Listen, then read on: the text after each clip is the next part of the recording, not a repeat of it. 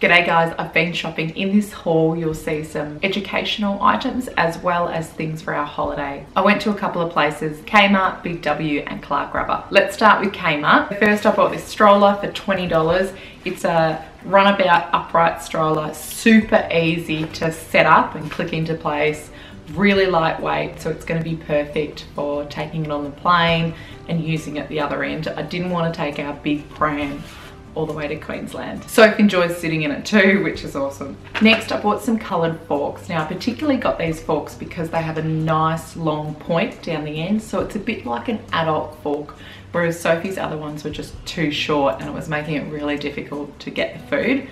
And the other thing that's great about this is it's dishwasher safe, which is a must in our house. It was $3.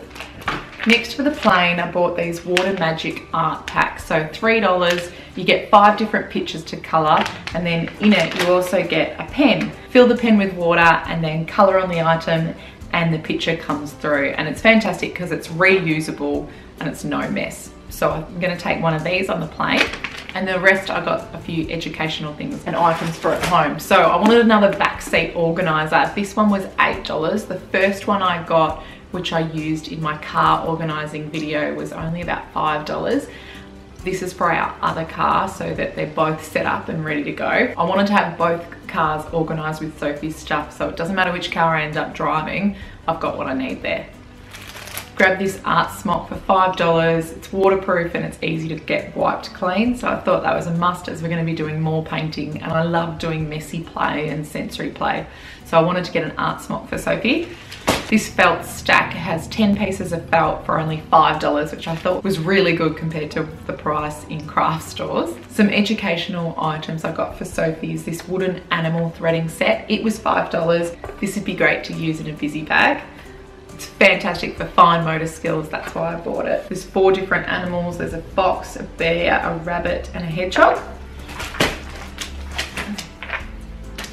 And lastly, I got this puzzle for $8, which I thought was really good. This will be great to learn the alphabet as well as using hand-eye coordination. Okay, so that was Kmart. Next, we went to Clark Rubber and we wanted to get a personal flotation device for use when we're up in Queensland. We had a look at the vest one that had a clip between the legs. Sophie hated it. This one we could put on in the store, no worries, and she was really happy with it. Just to zip up the center, and this was expensive, $54.95, but worth it in my opinion. And lastly, Big W. So here is where I got Sophie's swimsuit, which is just gorgeous, and it was $15. It's got a zip down the front to make it a little bit easier when she's wet rather than going over her head, which is why I was keen for it. And I just think it looks so cute. And lastly, on sale was Bond Zippies. So this is in a size 2. Sophie wears these to bed. It looks really big, but it won't be long and she'll be into it. Thanks for watching, guys. If you want to see another haul when Sophie was a little baby, I'll leave it right here. Alrighty, take care. Bye.